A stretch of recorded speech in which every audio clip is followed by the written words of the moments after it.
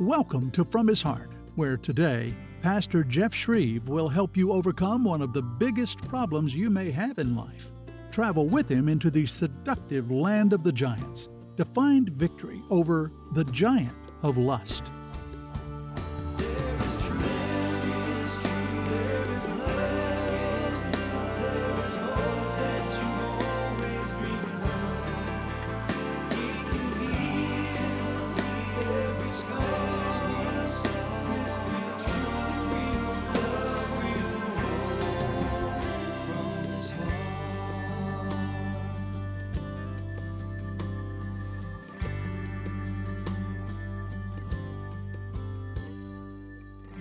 We're in a series called Land of the Giants, and today we want to talk about one of the biggest giants, one of the baddest giants, one of the most formidable giants, the giant of lust.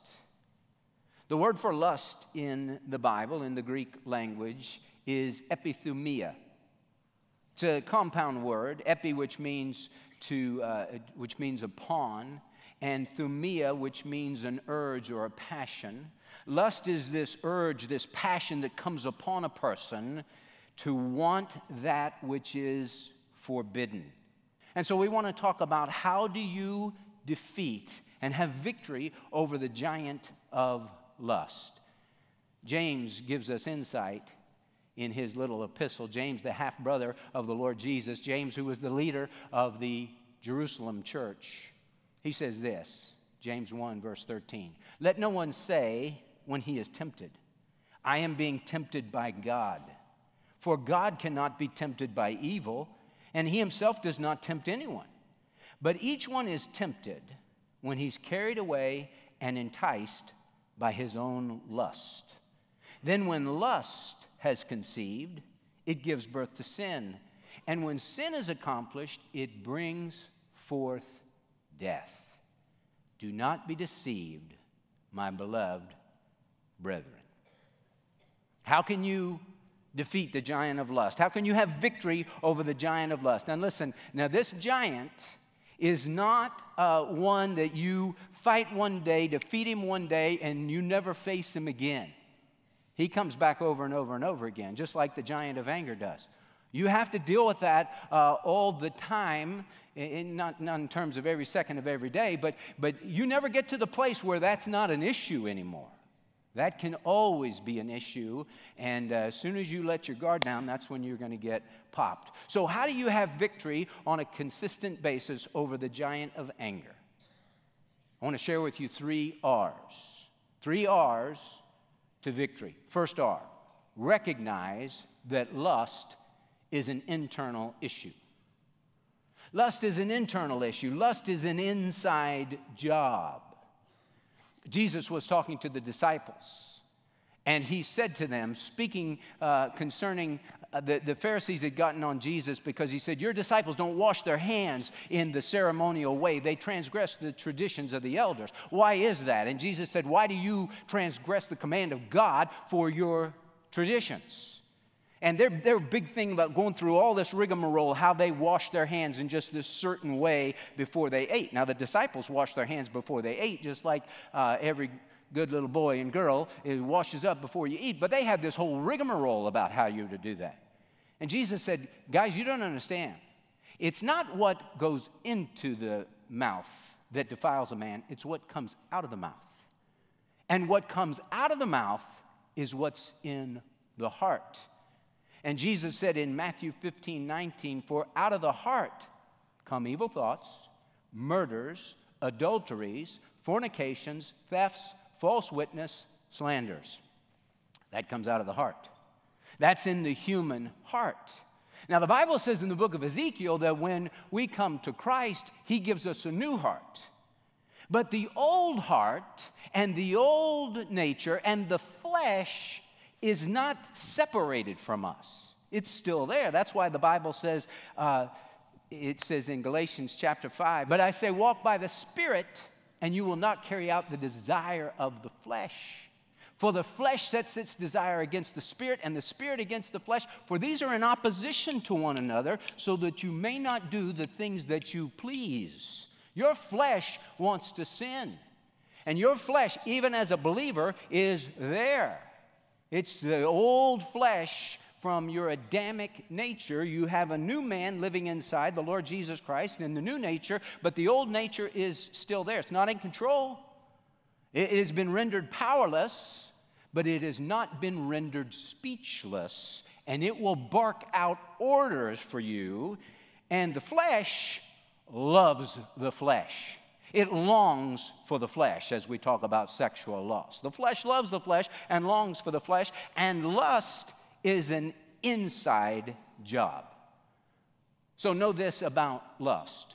God has given us legitimate desires that He puts in the human life, in the human heart. Legitimate desires. Let me give you three. Food is a legitimate desire. Sleep, a legitimate desire. Sex is a legitimate desire in the confines of marriage. God created sex, not Hugh Hefner. Sex is not a bad thing, it's a good thing, but it's only to be practiced in the confines, in the safe confines of marriage. So what is lust? Lust is a perversion of a legitimate desire. A perversion of a legitimate desire. You know who the poster child is for insatiable lust? Solomon. Solomon, the son of David, the king of Israel, is the son of David and Bathsheba. And we know about Bathsheba and David. How did their relationship start out? With lust. And so David has a lust issue, a lust problem, and he's multiplied wives, which it says Deuteronomy 17:17. He's not supposed to do that. He multiplied wives. Then he has the son Solomon. And remember, the Lord says that the iniquity of the fathers is visited on the sons to the third and fourth generation. The iniquity. That doesn't mean the consequences or you're guilty for sin comes on the sons. The iniquity. That means the twistedness. That means the weakness. That means the problem of the fathers is shown up in the sons. Abraham had a problem with lying. Isaac, his son, had a problem with lying. Jacob, his son, had a huge problem with lying. David has a problem with lust. Solomon has a huge problem with lust. You say, how do you know that? Because he had 700 wives. Paul said in Galatians chapter 5, the deeds of the flesh are evident. And he lists 15 things. Immorality, impurity, sensuality, idolatry, sorcery, enmities, strife, jealousy, outbursts of anger, disputes, dissensions, factions, envying, drunkenness, and things like these, of which I forewarned you that I also forewarned you, those who practice such things shall not inherit the kingdom of God. He lists 15 things. The first three all are sexual temptations. Immorality, impurity, sensuality. Sensuality is unbridled lust. Immorality is the Greek word porneia, from which we get our word pornography from. It's a smorgasbord of sexual sin. And then uncleanness, moral uncleanness.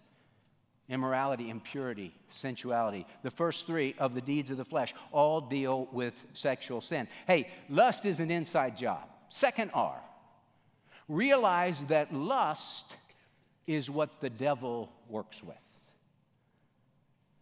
Now, if the devil dried up and evaporated, you'd still have trouble with lust. I'd still have trouble with lust. Why? Because lust is an inside job. Lust is a deed of the flesh. But the devil works on that weakness in us, and he is called in Scripture the tempter, and the tempter uses our weaknesses to try and trip us up. So the devil works on you and me. Now notice the progression of how he works. First, he works on your specific desires. It says in verse 14, each one is tempted when he is carried away and enticed by his own lust. His own lust. You know, we don't all have the same proclivities, and we don't have the same Achilles heel, and we don't have the same weaknesses. Now, lust in general is a weakness for most men, sexual lust, but it can come in different forms. Some people are sexually tempted by same-sex attraction. Now, that's a condition of the fall. That's the way some people are wired, and the devil will tempt that way. And so he will prey on your specific desire. And so from desire, he moves to deception. Each one is tempted when he is carried away and enticed by his own lust. Carried away and enticed. Interesting, those words in the Greek. They mean to draw out like you would draw a fish out of the weeds to the lure. To entice means to bait a hook or bait a trap. The devil is smart. And he knows that you don't go fishing without bait on the hook.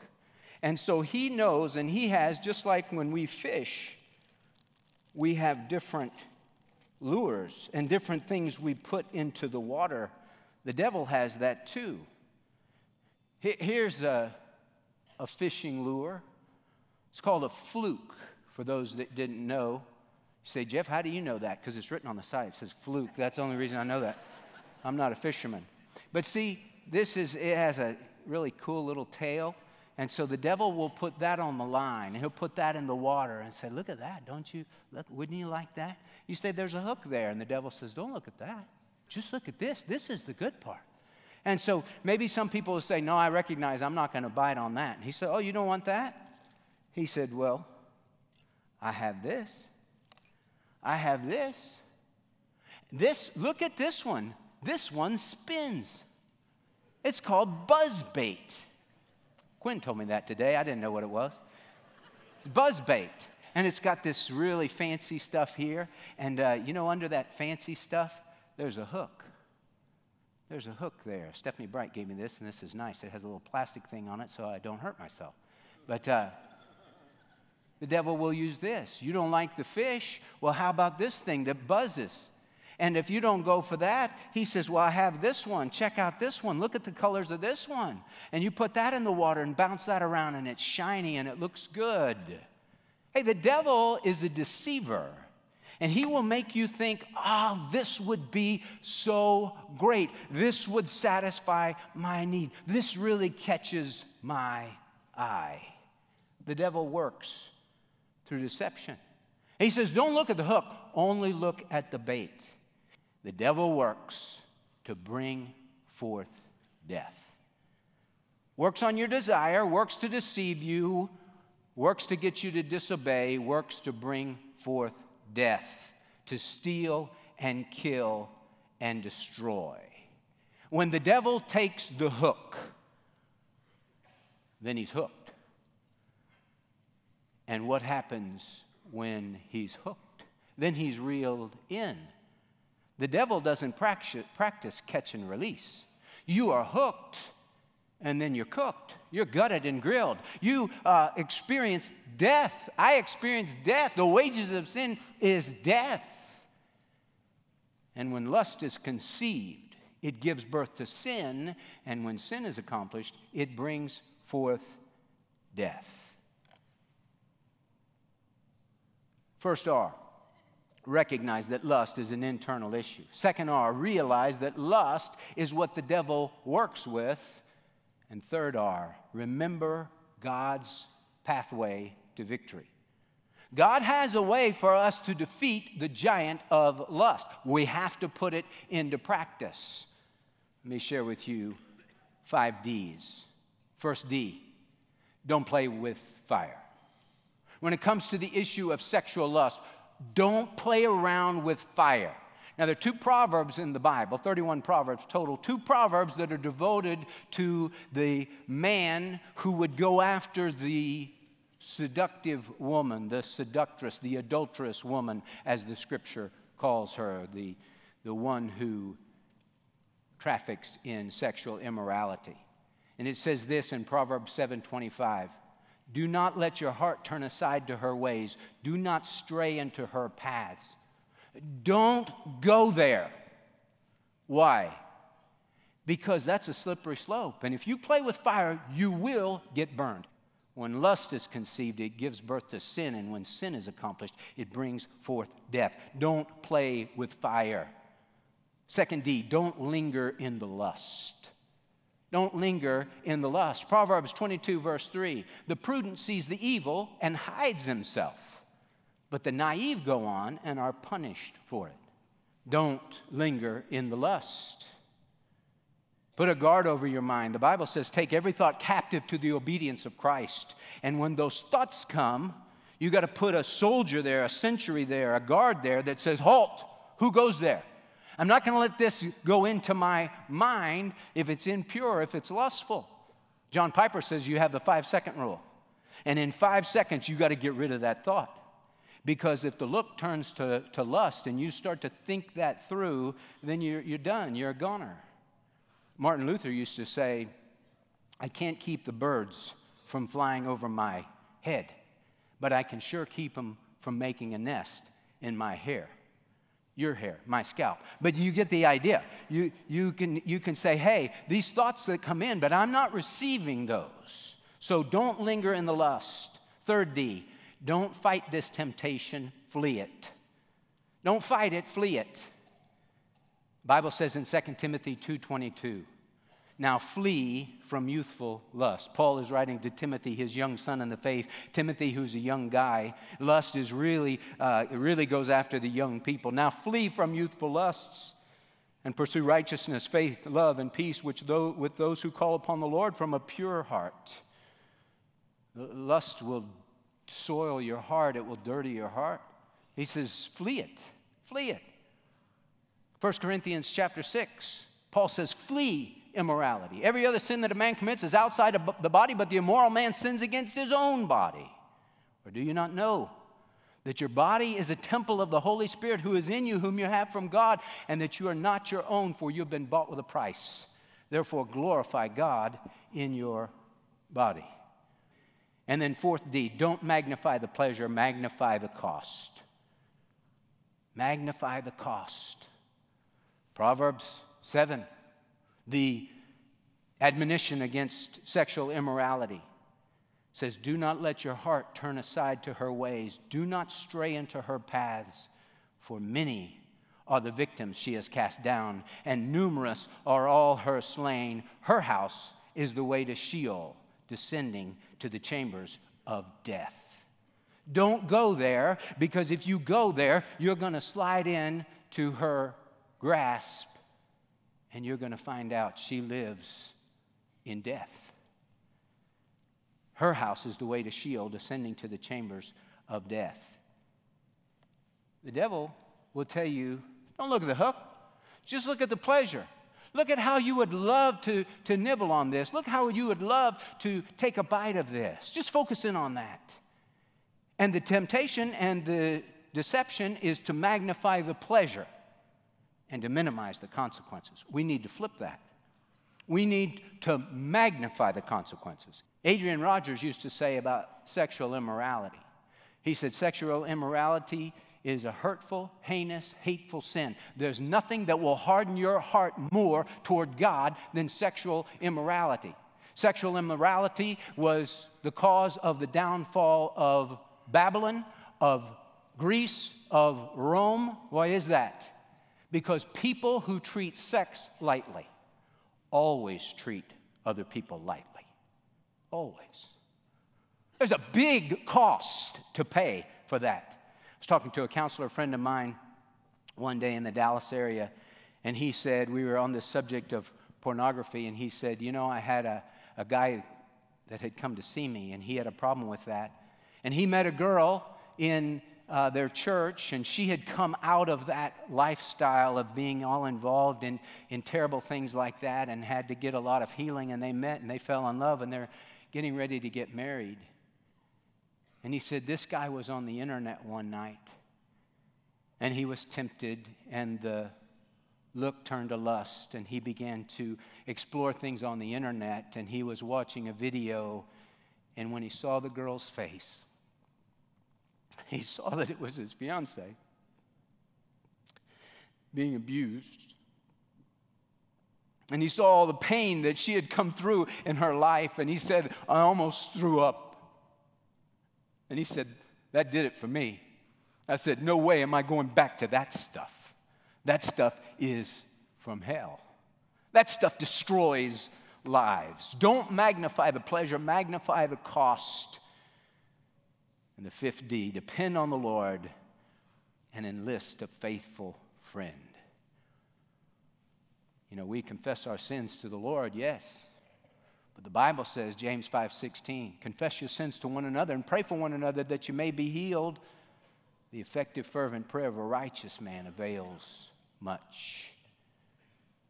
The Bible says in Romans 13, verse 14, but put on the Lord Jesus Christ and make no provision for the flesh with regard to its lusts. Hey, that old nature is still there in my heart, in your heart, in every Christian's heart, in Paul's heart. Paul said, the good that I do, I don't do. The evil that I don't want to do, I find myself doing. In me, that is in my flesh, dwells no good thing. Wretched man that I am, who will set me free from the body of this death? How do you deal with this? You put on the Lord Jesus Christ, and you make no provision for the flesh in regard to its lusts. Adrian Rogers said that when he was pastoring, he had a little sign on his desk that said this: he who does not want to fall down ought not to walk in slippery places. You don't get close to the edge. You don't play with the fire. You don't linger in lust. You get away from that, and you realize, hey, God, what you say in your word is true. And Lord, you say in your word that you will help me. God is my helper. And Lord, I have a problem in this area. God, help me. And the Lord says, I want to help you. Put on the Lord Jesus Christ and make no provision for the flesh with regard to its lusts. Listen, I know that this kind of message and this subject hits lots of people, especially in our world today. Lots of young people especially. But hey, it hits older people. I had a man tell me just a couple of weeks ago, he said, he was in his 70s. He said, you know, I've just been battling this sin for decades. It was the sin of pornography. It doesn't just go away because you get to be 30 years old. Doesn't go away because you get married. Doesn't go away because you turn 50, 60, 70, whatever. It's there, and it's a battle, and it's a big giant. But the Lord says, listen, you come to me. There's forgiveness in Jesus Christ, and there's power in Jesus Christ. And I heard when I was in college something I've never forgotten, and it said this: when it comes to sexual temptation, don't ever quit fighting. Don't ever just give up and say, well, I can't beat this. So if you can't beat them, join them and just give in. No. You keep saying, Lord, today I'm walking in victory, and I'm going to run from evil, and I'm going to pursue righteousness, godliness, faith, love, and perseverance with those who call upon the Lord from a pure heart. May God give us victory over the giant of lust. My friend, thanks for watching today. We always like to close out the broadcast by asking you the simple question: do you know for certain that you have a personal relationship with Jesus? If not, now is the time to receive Christ as Savior and Lord. Just pray this simple prayer: Lord Jesus, I need you. I know that I'm a sinner, I'm lost, I can't save myself, but I believe that you died on the cross for my sins, that you rose again from the dead, that you are God in the flesh, and I surrender my life to you. Come into my life, forgive me of all my sins, be my Lord and Savior. I promise to follow you all the days of my life. My friend, if you'll pray that kind of prayer and mean it, the Lord will come in and your life will never be the same. I'd love to hear from you, to know that you're watching, to know that God is using this broadcast to make a difference in your life, to know that you just prayed that prayer to receive Christ as Savior and Lord. Please take the time to call that toll-free number, write me, email me, let me know what's going on and how we can be of help to you. Hey, you are important to God, and you're important to us, and we're here for you. Today's message, The Giant of Lust, is from Pastor Jeff's powerful series, The Land of the Giants, How to Deal with Your Biggest Problems. And it's available in the format of your choice when you call 877-777-6171 or go online to fromhisheart.org. The Bible is an amazing book. It's God's mind in print, the living word of the living God. Now, From His Heart Ministries has had the privilege of sharing this living word of God with people all over the world through radio and television and the internet. Now, we're coming to a very important time for our ministry. It's the end of our fiscal year. Now, our prayer is that we can close out this fiscal year strong so that we can take advantage of opportunities to reach more people for Christ in the next 12 months. Now, as you may know, I am much more interested in telling people about Jesus than asking for ministry support. But here's the truth. If we're to keep growing and impacting lives through From His Heart, then we need to meet the financial challenges involved head on and with the utmost of integrity. Now remember, I take no income from this ministry. I am a volunteer and a generous supporter. So I'm asking you to join me to help us reach our $200,000 goal by June 30th. Just ask the Lord concerning this request and then follow through with whatever amount He puts on your heart. No gift is too big or too small. So thanks for your prayers and financial support. Know that you are dearly loved and appreciated. Hey, together, God is using us to make a difference for the kingdom. To thank you for your fiscal year-end gift this month, please request Pastor Jeff's powerful 7-message series, The Land of the Giants, How to Deal with Your Biggest Problems, when you contact us today. And when you make your gift, you'll also receive the booklet, When You Don't Like Yourself. Call 877-777-6171 or go online to fromhisheart.org. And thank you for your special fiscal year-end gift today. And thank you for watching From His Heart today, the viewer-supported broadcast ministry of Dr. Jeff Schreve, who believes that no matter how badly you may have messed up in life, God still loves you and has a wonderful plan for your life. You can find out more about that plan. Go to fromhisheart.org. Real truth, real